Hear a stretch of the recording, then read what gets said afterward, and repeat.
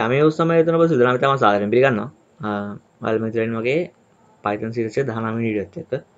ඒතර මම අද කතා කරන්න යන්නේ කොහොමද if elif සහ else statement ලියන්නේ කියලා. ඒතර බලමු මොකද්ද මේ if statement ලියලා බලාපොරොත්තු වෙන්නේ කියලා සහ කොහොමද ඒවා Python වල ලියන්නේ කියලා. ඒතර අපි මෙතන වගේ Python IDE එක. එතකොට මේක අපි කෝඩ් කරේ Python shell එක පාවිච්චි කරලා. ඊට අමතරව අපිට පුළුවන් මෙතන file ගිහිල්ලා අලුත් file එකක් ගන්න new file ගිහිල්ලා. මෙන්න file එකක් අරගෙන අපිට පුළුවන් මේක කොහේ හරි save කරලා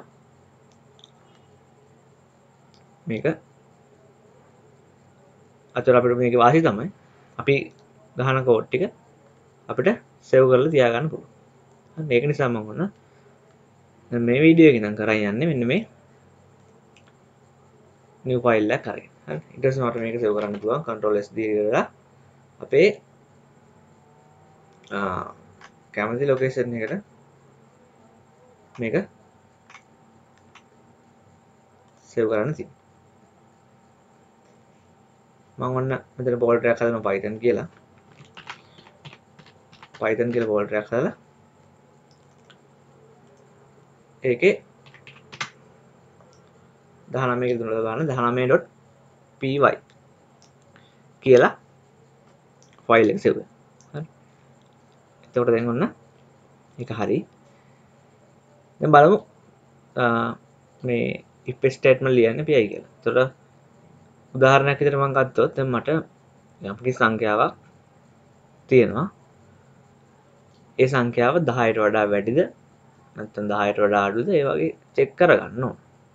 එතකොට 10ට වඩා වැඩි නම් මට කියන්න ඕන මේක 10ට වඩා වැඩි කියලා. එහෙම නැත්නම් මට කියන්න ඕන 10ට වඩා අඩුයි කියලා.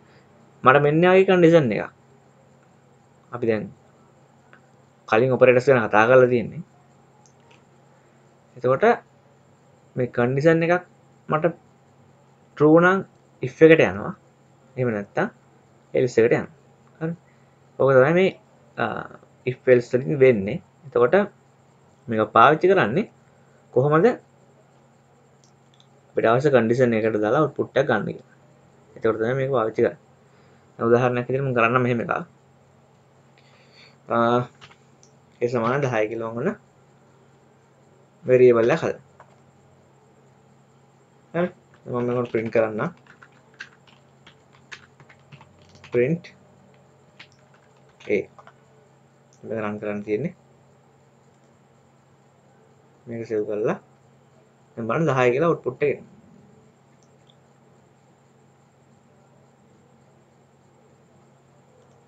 මම මේ run කරන දේ කියලා දුන්න මුලින්ම මට if එක ලියන්න පුළුවන් ඔය විදිහට. if ඊළඟට මට අවශ්‍ය condition එක. මම දෙන්නා මෙතන a කියලා. ඊට පස්සේ ඔහම colon එක දෙනවා. ඊළඟට බලන්න මේ tab space එකක් තියලා තියෙන ඊළඟට මේක නම් මම print කරනවා මෙතන a කියන value. ඒතර මෙන්න මේ tab space එකෙන් තමයි අපි කියන්නේ මෙන්න මේ if එකට අයිති කියලා. එතකොට දැන් අපිට ඊළඟ පේලියෙත් මෙහෙම tab space එකක් තියලා තියෙන්නේ. ඔන්න ඔය විදිහට පේලිය උන්තරා ලියන්න පුළුවන් මේ if එකට අයිති වෙන විදිහට. දැන් එහෙම අවශ්‍ය නැහැ. මම ඔන්න එකක් තියලා ඔන්න ඔය විදිහට ලියනවා. ලියලි වෙලා මේක මම run කරනවා. දැන් බලන්න 10 කියලා output එක එනවා. 10 කියලා output එකේ එන එකෙන් අපිට කියන්න පුළුවන් a කියන value එක 10යි. ඒ කියන්නේ Python වලදී ගන්නෙ ඍණ value එකක් හරි ධන value එකක්. බිංදුව ඇරෙන්න අනිත් ඕන value එකක් true විදිහට සලකනවා. දැන් if එක true වෙලා තියෙන නිසා 10 කියන එක print වෙනවා. හරි. මම මේ basic මට්ටමේ ඉඳලා කියලා දෙන්නේ ඔයාලට. ඊළඟට දැන් මම මේක value එක වෙනස් කරනවා බිංදුව කියලා. වෙනස් කරලා දැන් මම run කරනවා. බලන්න මොකද print වෙන්නේ. ඒ කියන්නේ මේ if එක ඇතුළට මේක යන්නේ නැහැ. බිඳුව කියන එක false නිසා. හරි. එතකොට අපි if එක ලියන්නේ කොහොමද? if එකක් තියලා space එකක් තියලා අපිට අවශ්‍ය condition එක විතර ලියනවා. ඊට පස්සේ දැන් මට else part එක ලියන්න ඕන නම් ඔය විදිහට අපිට else එක ලියන්න පුළුවන්. ඊට පස්සේ colon එක දානවා. else එකට අයිති වෙන්න ඕන ටික මට මෙතන ලියන්න පුළුවන්. මම ලියනවා false කියලා. ඔය විදිහට. දැන් මේක run කරලා බලන්න. false කියලා output එක. හරි. ඔන්න දැන් අපි basic කතා කරලා ඉවරයි. එතකොට අපිට නව නම්බර් එකක් ගන්න පුළුවන්. දැන් මේක ඍණ වැලියු එකක් මම දෙන්න. ඍණ 5 වගේ. ඒක run කරලා බලන්න. ඍණ 5 කියලා output එක. ඍණ 5 කියලා output එක එන එකෙන් අපිට කියන්න පුළුවන්. ඒක එන්නේ මෙන්න මෙතනින්. ඒ කියන්නේ මේ if එක true වෙලා. හරි. ඊට පස්සේ අපිට මම කලින් කිව්වා වගේ දැන් මම b සමානයි 20 කියලා variable එකක් හදාගන්න. ඊළඟට මට පුළුවන් b වල value එක 10ට වඩා වැඩිද බලන්න. හරි මේ ඔපරේටර් ගැන කතා කරලා තියෙනවා. එතකොට b වල value එක 10ට වඩා වැඩි නම් මම print කරනවා b is greater than 10 කියලා. ඔය විදිහට. එහෙම නැත්නම් මට else part එකට යන්න වෙනවා. else මට කියන්න පුළුවන් b is not greater than 10. හරි. දැන් ඔන්න රන් කරනවාම දැන් බලන්න b is greater than 10 කියලා එනවා. ඒ කියන්නේ මෙතන b වල value 20යි. හරිනේ. 20 විසාලා 10 ඒක true වෙන නිසා මෙතන මේකට යනවා. if එක ඇතුළට යනවා. දැන් මම මේක දෙන්නම් 5 කියලා. දැන් බලන්න b is not greater than 10 කියලා අපිට output එක එනවා. හරි. දැන් මම ඊළඟට කරන්න කොහොමද multiple statement ලියන්නේ කියලා. මේ if එක ඇතුලේ මම කලින් කිව්ව එක තේරුම් නැත්නම් මේ බලා ගන්න. b වල value එක 10ට වඩා වැඩි නම් මට b සමානයි b ගුණ කිරීම 2. b වල value එක 2කින් වැඩි වෙන්න ඕන. ඊට පස්සේ මම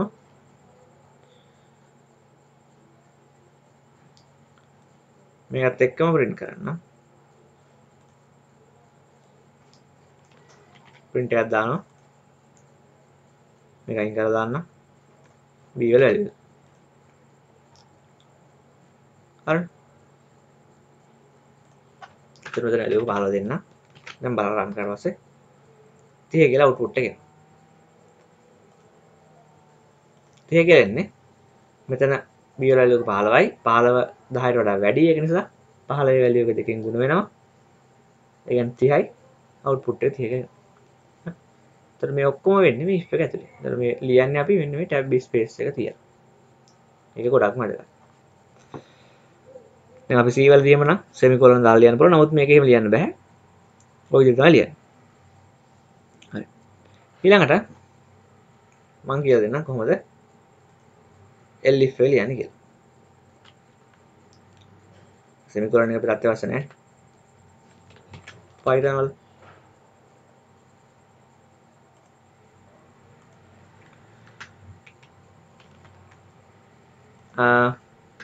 elif එක ලියන්නේ මෙහෙමයි. elif එක වෙන්නේ මට දැන් b විසාලක් 10. ඒ වගේම තව කන්ඩිෂන් එකක් මේ චෙක් කරන්න පුළුවන්. මම ඊට පස්සේ බලනවා b විසාලයි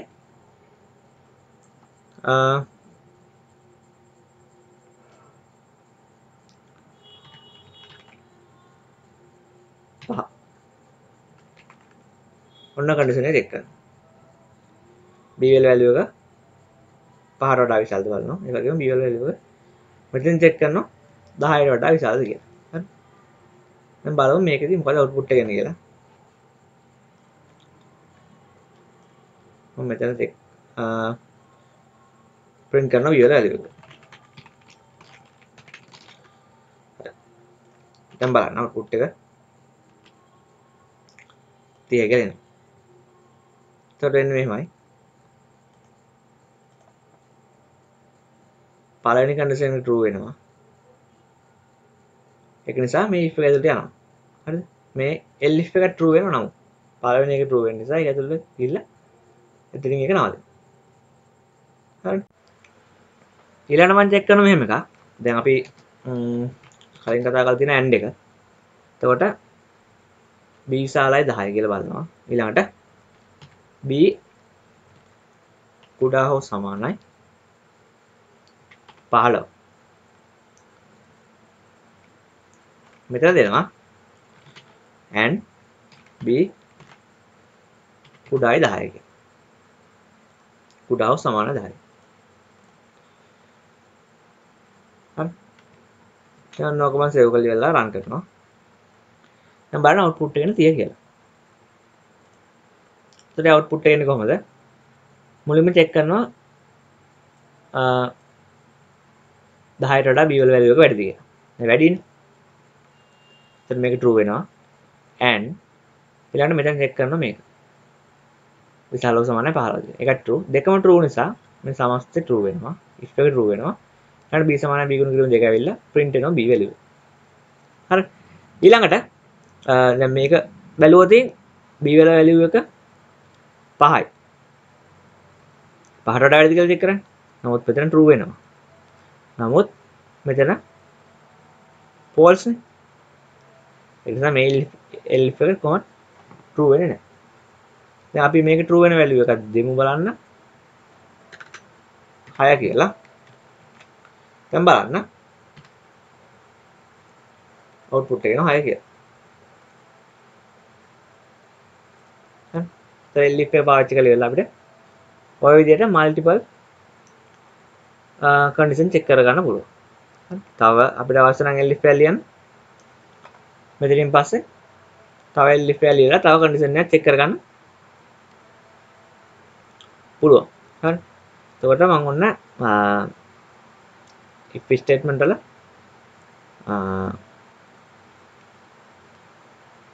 basic විදිහට ලියන විදිහට කතා කරා. කියන්නේ elif එක ලියන විදිහට කතා කරා. ඊළඟ තව සංකල්පයක් තියෙනවා අපිට nested if statement එක. ඒ කියන්නේ අපිට if එක ඇතුලේ තව if ලියන්න පුළුවන්. උදාහරණයක් විදිහට මම මේක කරන්නම් මෙතන. මම මේක වීඩියෝ එකේ මේ ඔක්කොම දේවල් ටික වලට if සම්බන්ධ දේවල් ටික කතා කරනවා. මම variable එකක් ගන්නවා d සමානයි 10 කියලා. if මට පුළුවන් d වල value එක 5ට වඩා වැඩිද කියලා check කරගන්න ඔය විදිහට. හරි. ඊට මම මේකට if එකක් දානවා තව. මේකට අපි කියනවා nested if කියලා. හරි. එතකොට එන්නේ d වල value එක 5ට වඩා වැඩි නම් තමයි මේ if එකට එන්නේ. එතන මට පුළුවන් check කරගන්න එහෙම d වල value එක සමානයි නම් 6. මෙතන print කරනවා 6 කියලා. ඊළඟට else නම් මට පුළුවන්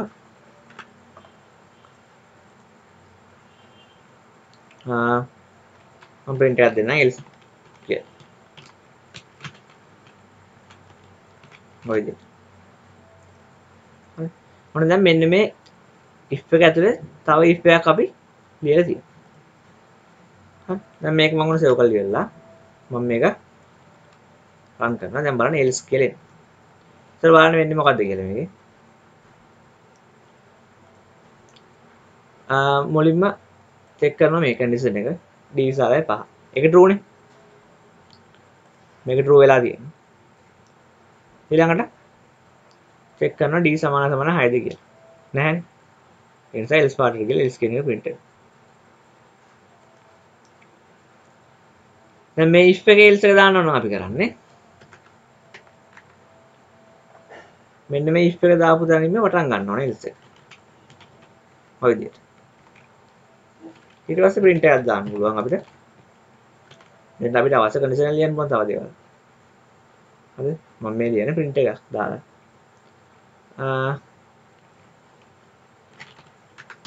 B is not greater than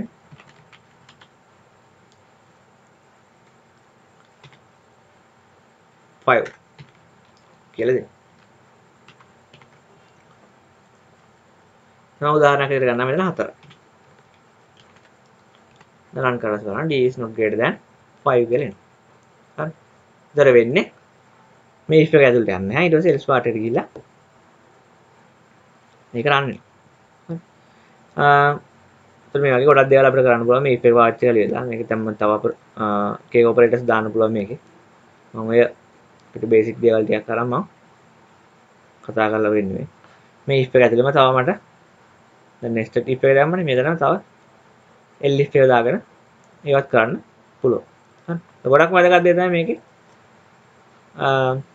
අපි C වල වගේ සංග්‍රහාරම් පාවිච්චි කරන්නේ නැහැ. ඒක නිසා මේකේ හැමදේම ලියන්නේ මේ tab space තියෙනවා.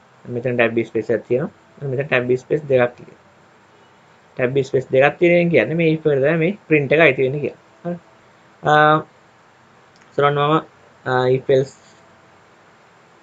statement කතා කරා. මම හිතනවා ඔයාලට ඒක තේරෙන්නේ නැති කියලා. අනිවාර්යෙන් ප්‍රශ්න දිනනවා කමෙන්ට් සෙක්ෂන් එකට දාන්න. එහෙනම් සියලු දෙනාටම සුබ දවසක්.